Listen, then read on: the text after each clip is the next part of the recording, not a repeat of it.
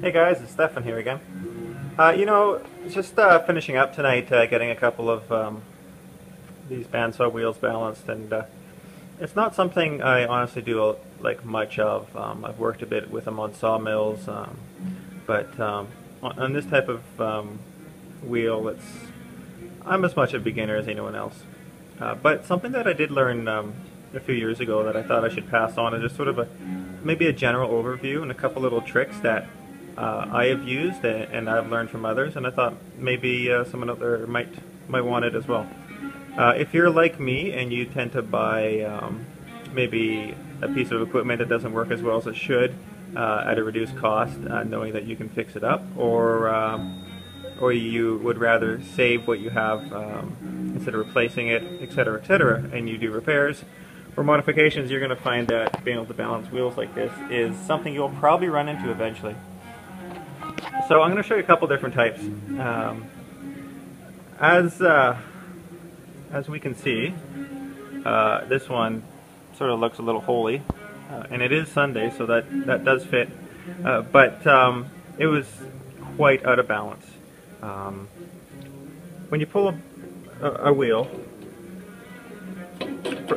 you don't necessarily have to pull a wheel to balance it, but you do want to check and be sure that there's no defects, no lumps, definitely also no cracks in the casting. Like, give it a good once over. This is your time to do it. You can tell I've already got the tire off. I'm doing the tires at the same time.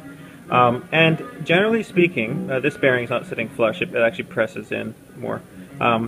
Generally speaking, there will be some sort of flange, a rub collar, or a washer. In this case, a 10-cent washer.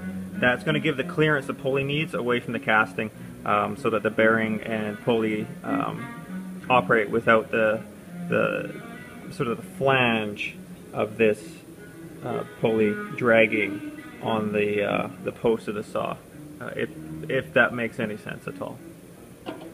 And then in this case, once we've done a visual inspection, providing that you don't have any type of taper lock sleeve or anything out of the ordinary from what this is, leave the nut off or keep a very light load on if you do put a nut on. And simply by giving it a spin, and then you wait till, obviously you wouldn't stop it, but this thing will keep going till a certain point where it stops, and you make a tick. And you do it again, and wherever it stops, you make a tick. And you can probably see in here there's a whole bunch of ticks and erase ticks, and then more ticks and erase marks, and different color chalk as I'm going through the process. So at the end of the day, it gives you an idea as to where your wheel is at, and you don't need to be 100%, but you should be able to have the heavy spot at the end of the day sit just like that without problems, and very light movement should just easily spin the wheel, which indicates good bearings and good balance. And that wheel will probably take about 2 minutes to stop at that speed, so I'm happy with that. Now, things are a little different down here. So this is the drive end, or the drive side, drive pulley, whatever you want to call it, and you can't easily give it much of a spin. It doesn't really want to freewheel. Reason behind it, the belt is disconnected in the back, but there's 3 sets of bearings most likely in there, if not at least 2, and they're generally a much tighter tolerance bearing because of the fact that there's a heavy load on a pulley on the back side of that, and then in a different but not opposing force, there's a heavy load on this bandsaw pulley. So you have a drive pulley on one side pulling off to the left, you got this bandsaw tension pulling up, and generally they have to do a wider bearing configuration. It's just not conducive to it rolling really quite as smoothly. So remember this: drive sides, left-hand thread, and if you forget that and you break a bolt, make sure you know your local service center's contact number. If it's something like this, 15-30 seconds bolt. It's kind of oddball. I thought it'd be metric, but metric didn't fit. So in this case, what do? I mean, we can't really spin it. Obviously, I had to balance it. So this is a trick I learned from an old fellow. And today, old is anyone over the age of 32. Grab yourself a ball bearing. If you're in a pinch, you could use end of a smooth screwdriver. You know, you don't want to use something tapered. You want to use something obviously that'll allow it to roll. In this case, if you can get a hold of a large ball bearing like this, size of a golf ball, you are in business. And we're going to place this wheel right on top of it. Now the important thing is, and this is kind of tedious, and this is the part you're going to want to skip, and you shouldn't skip, is take your square, figure out at what point and at what point they're even. You don't have to go all the way around the wheel. All you got to do is make sure this point's even and this point's even. If those two are even, the rest of the wheel is going to follow, unless your table's out of whack. So at that point, now I don't have it even, so it's going to not be accurate. But at that point, take a light hammer. And you want one with some bounce in it. A woodworking mallet would be a bad choice. Finishing hammer like this would be a good choice. And this, we're not beating anything to death, we're just giving a little light tap.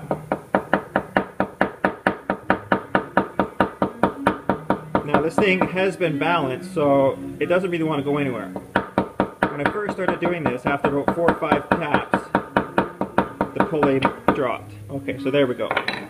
Sorry, that was probably really bad camera skills. Obviously I cannot rub my belly and pat my head or whatever at the same time. Neither can I capture this properly in video while tapping. But you get the idea, that the heavy side is going to drop. So then make a mark on it, give it a bit of a spin, just so you're not always working the same side. Just take some variables out of it, do the same thing. Oh, heavy side over there drops again, put another mark. After a while, you're going to have a few marks in a certain grouping, and you're going to be able to tell pretty easily where that's at. Now, if you want to get even fancier, what you can do as well is grab yourself a random orbit sander, and you'll have to clamp the pad, a block of wood or something dense like MDF onto the table. You can't just simply sort of like run it, holding it maybe against the table. It really has to transfer well. But if you do set it up well that way, it'll turn what'll take 10 or 15 taps into 2 seconds or so with the sander. So it's kind of another either or. Not everybody has more than one hammer or whatnot, or likes hammers at all in their wood shop. So that being said, like I said, we put on some new Carter tires, and I looked at the old ones. The old tires weren't not necessarily worn out, but they just were completely uneven. I don't have an old one on there to compare, so that was kind of stupid of me.